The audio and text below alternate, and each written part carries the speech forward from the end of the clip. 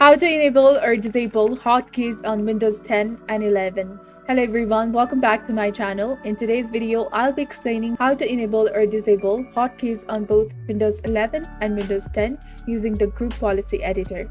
So first of all, if you're encountering any issues accessing the Group Policy Editor, to open the Group Policy Editor, press the Windows key and the letter R at the same time. Then you will be directed towards the Run command.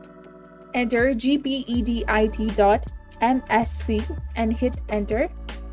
After you land yourself into this page, the local Group Policy Editor will be now opened up. Under the user configuration, expand the administrative templates and click on Windows Components.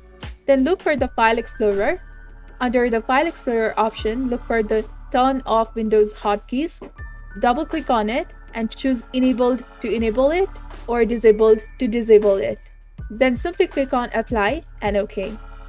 If the changes don't take effect, you can force update the Group Policy Editor. Go to the Windows search button and type CMD and hit enter. After you get into the command prompt window, type gpupdate/force and hit enter in the command prompt.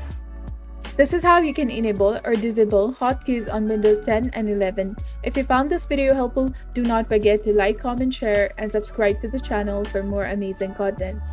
Thank you. See you in the next video.